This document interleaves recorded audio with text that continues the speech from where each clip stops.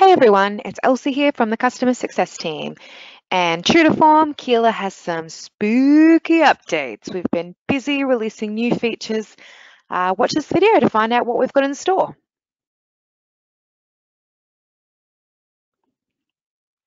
We've added a new column to the columns option when you're within the contacts table. So you can access this by clicking on columns and heading down to the new column, which is here, contact type. We've also changed the name of this column. It used to be type previously, but we've changed it to company type. Since we've introduced this new column, we want to make everything nice and obvious.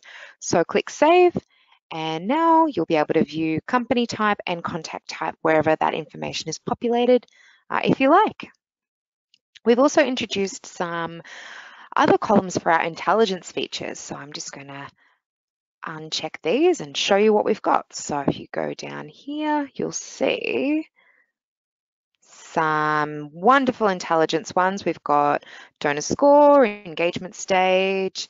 We've got some major gift amount, major gift donor down here. Smart Ask is up there. Time of year is on there. Best way to reach out is another one. Full list you can find in the email that we've sent as well. So you can get a view of what they are and also link to some help articles as well. But once you save them and update them, all that information is going to pull into these columns. So it can be a really great way of sort of looking at your contacts and viewing their donor scores at a glance. You'll see that I've got beautiful Ellen Ripley, the star of the movie Alien, up the top. My favorite contact of all. She's brilliant.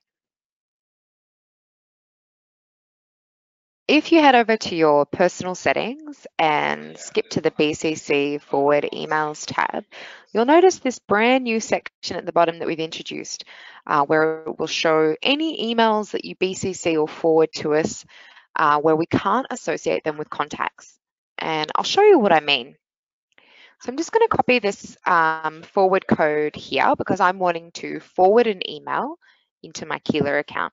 Say I want to forward this email here to my contacts profile, Elsie Coffee's profile in my Keela account.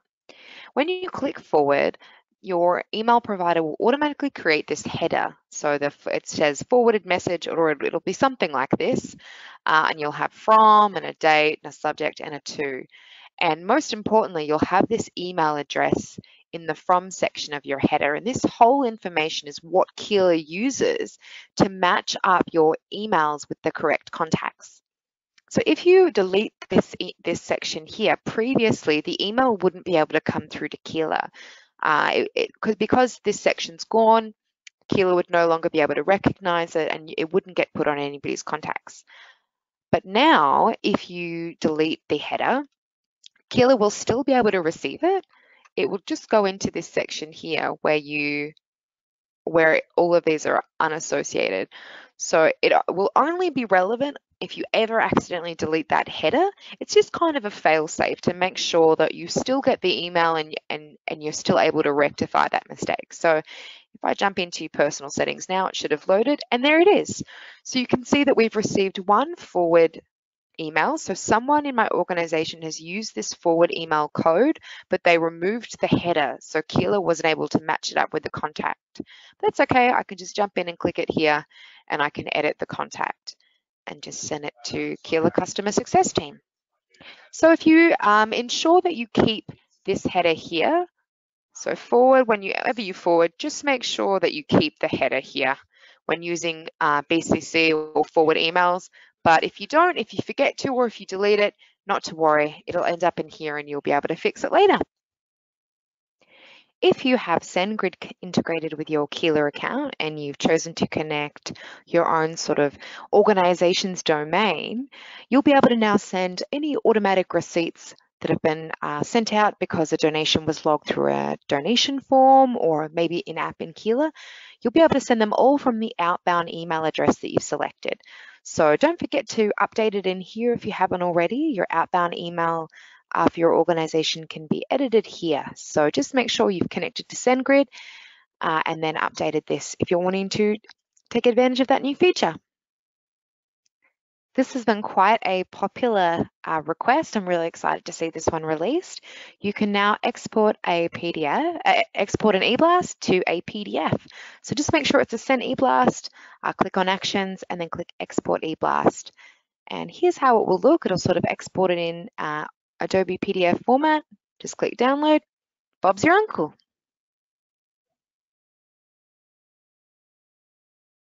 We've added a new slider to let you adjust the size of your logo. So you can access this in the Receipts and Emails section of your organization settings. Under Receipt Details, click Manage and Edit. When you add a logo, let's go this one here, click Upload. Then you can see this little slider here. So you can sort of change it to suit the branding. If you've got a really big logo, you can make it sort of smaller so it fits in, or if you've got a tiny logo, you can make it bigger so that everything is balanced on the page.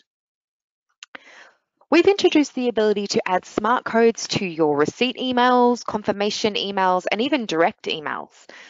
So in the receipts and emails section of organization settings again, just in any of these emails, manage the email here, click edit, and then you'll see this new smart codes feature here. So it'll be a really cool way to customize or really personalize your receipts.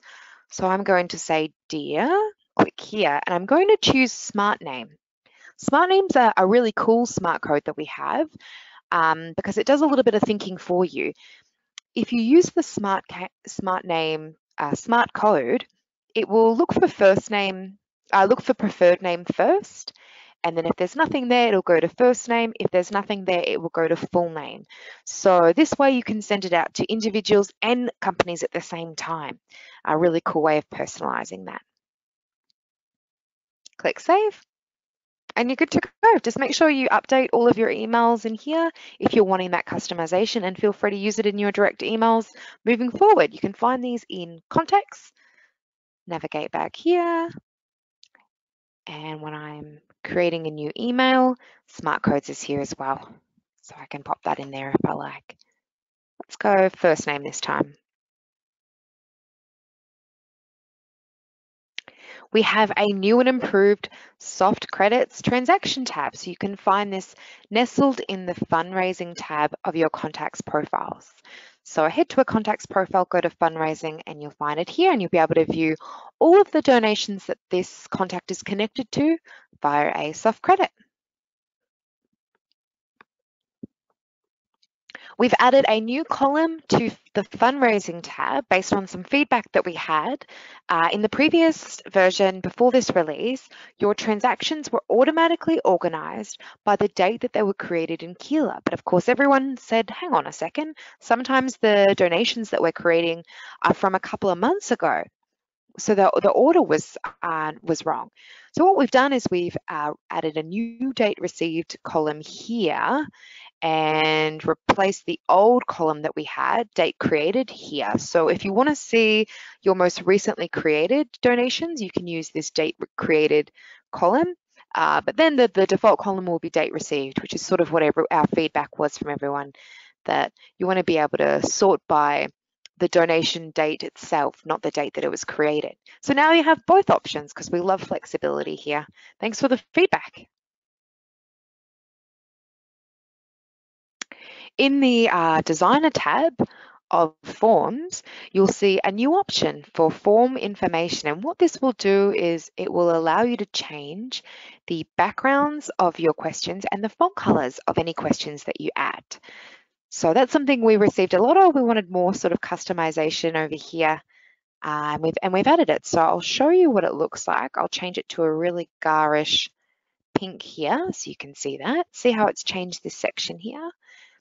And then let's change the font color to a really bright white so you can see that. And see how we've changed that now. So even more kind of options to match your branding.